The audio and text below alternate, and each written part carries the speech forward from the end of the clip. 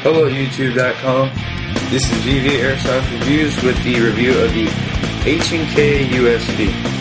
First off, I'd like to say that it is a fairly decent gun for the price of only $45. You can get this gun at any of your airsoft retailers, or pretty sure you can even get it at Walmart.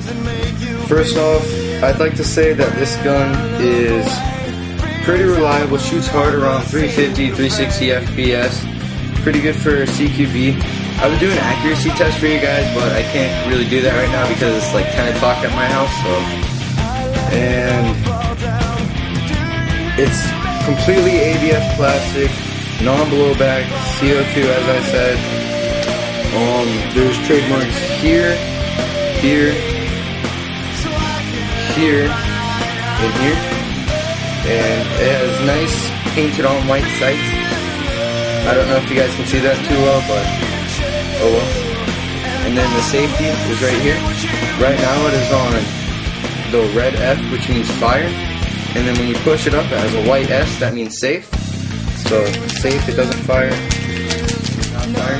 And as you can see, it's double action, which does make the trigger pull pretty stiff.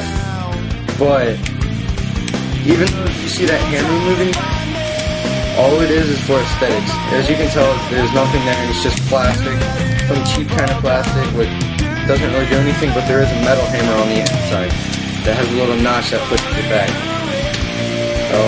The magazine is a 16-round magazine. It holds the CO2, and to put the CO2 in it comes with a little Allen key. You just unscrew that, and that's about it about the magazine. It is plastic just like the whole rest of the gun. It says 6mm caliber right there. Pretty cool.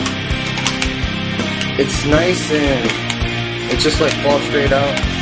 It's not like, it doesn't get all stuck and everything. It does have an ambidextrous mag release right there. And to take the barrel off, the slide off, my bad. It's a fixed slide, so what you're going to do is you're going to pull it back, lift it up, and push forward. And the tip comes right off. And then right here you can see the magazine. And then you can see the hammer I was talking about right there. See, it goes back and it pushes it. And then the barrel moves back to feed and everything, just like most guns. But like I said, this double action does make the trigger pretty stiff. And it is a fixed slide. And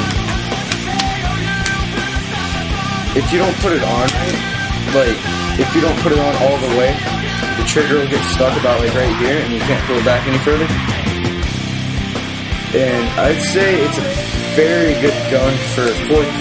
It's pretty reliable. I've run about 5 or 6 CO2 through it, and I haven't had any problems with the jamming or anything.